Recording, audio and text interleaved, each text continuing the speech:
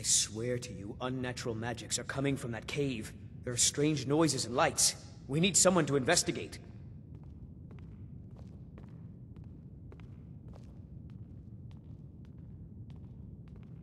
Your Eminence, my scrying has suggested nothing in the area. Dragon Bridge is under Imperial control. This is likely superstitious nonsense. Perhaps a more tempered reaction might be called for? Oh, yes, of course, you were right. Falk, tell Captain Aldous I said to assign a few extra soldiers to Dragon Bridge. Thank you, Jarl Elisif. But about the cave? I will have someone take care of the cave as well, Varnius. You can rest easy. You're dismissed. Thane Bryling, at your service. If you have business, please see Falk Firebeard, my steward. Because that's what traitorous cowards do when they desire power. Ulfric coveted the High King's throne. He thought he deserved it more than Torygg. And so he came before my husband and he shouted, with that terrible voice, like something out of a legend, or a nightmare. When Ulfric unleashed such fury, my husband, he simply ceased to be. That is all I will say, for it grieves me to speak of it. Not yet, no. Although it is true my husband Torygg was the High King, and I am his widow. Now is not the time to lay claim to such a title. This land is riven by war, and her people suffer for it. The Stormcloaks are a blight on Skyrim, and like any blight, must be purged. Only then will I take my rightful place as High Queen.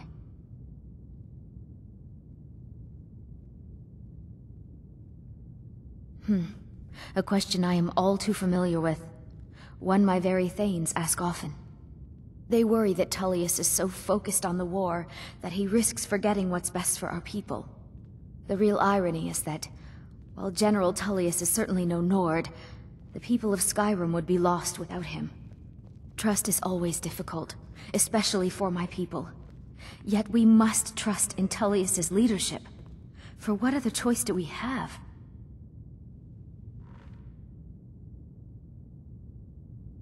Oh, I thought that matter was handled. I think Falk is taking care of that. Be well. Pray for solitude. Do you have business with the court? Of course he does. What sort of a question is that? Maybe you've been listening to Erikur. There's been loose talk among some of the Thanes, and I suspect he's the cause of it. You'll pay those rumors no heed if you wish to retain your welcome in this city. She may be young, but Elisif is the Jarl by right. And here in Skyrim, if nothing else, we respect the traditions of our fathers' fathers. You do well to remember that. That remains to be seen. By rights, she has a legitimate claim as High Queen of Skyrim. But we must have the support of the other Jarls for that claim to have any meaning. Should they accept her rule, we will have peace. You mean the Dragon Bridge issue? I'll be honest with you, I was planning to let that go. Varnius is a bit jumpy at the best of times. There have been reports of weird happenings near Wolfskull Cave. Travelers disappearing, odd lights. I suspect wild animals, or perhaps bandits. I don't think it's worth our time with the war going on.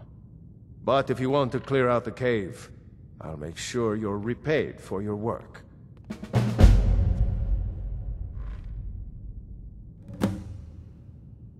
The cave has a bad history. Long ago, Potema the Wolf Queen used it for necromantic rituals. That's where it got the name. That was over 500 years ago. Nothing much down there now, but everyone's always convinced the cave is haunted.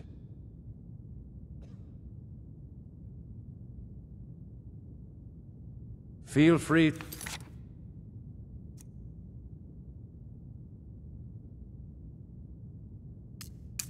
Return to me with questions. The Blue Palace is an open forum.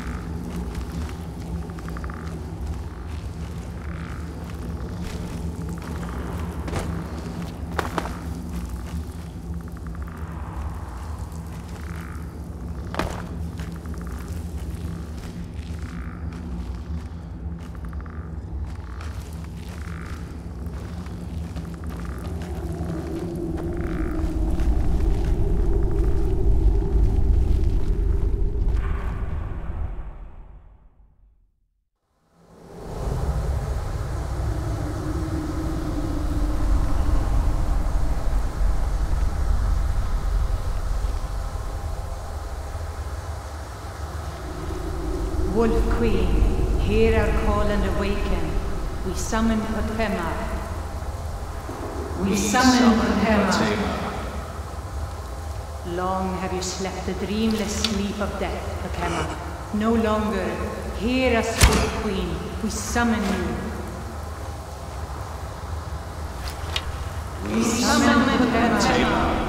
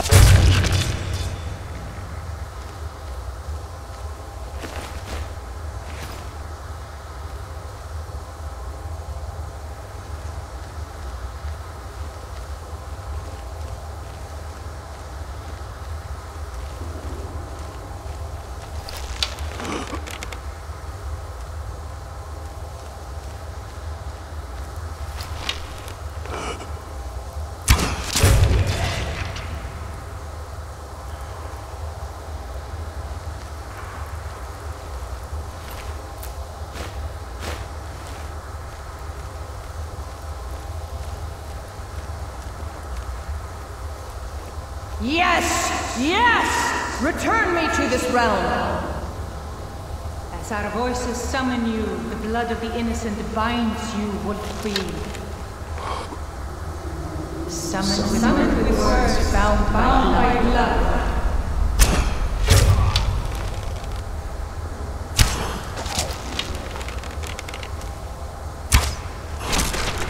What? What are you doing? You fools! You cannot bind me to your wills. Summoned with words bound by blood.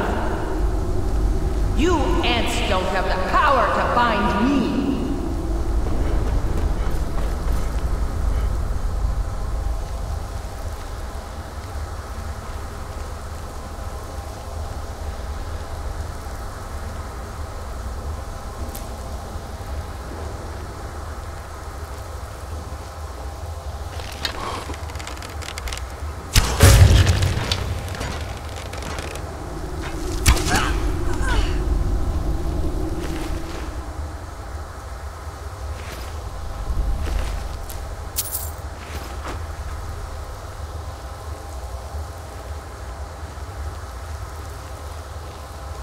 Something is wrong. There is an intruder.